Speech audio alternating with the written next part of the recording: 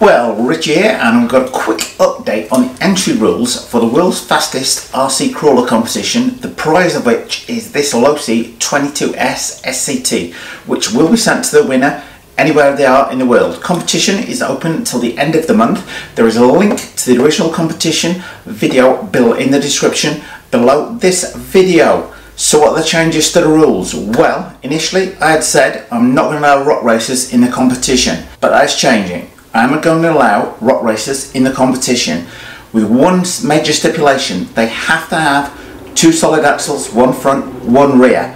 When I said no rock racers initially, what I wanted to eliminate from the competition was things like this Losi Super Rock Ray or the Losi Rock Ray, which had a solid rear axle and independent front suspension on there.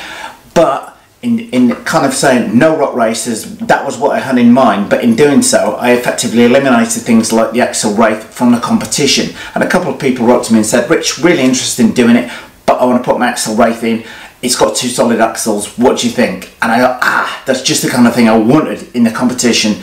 Hence the quick change to the rules, which is that you are allowed to enter rock racers in the competition to make the world's fastest crawler, provided they have two solid axles. And you do everything as per the instructions on the original video. Link to it below this one. Anyway, so far we've had two entries, one from Roadside RC and one from Tracks RC. Link to them below the video. Everybody that enters this competition, I will share your video with all of my subscribers in the form of a post.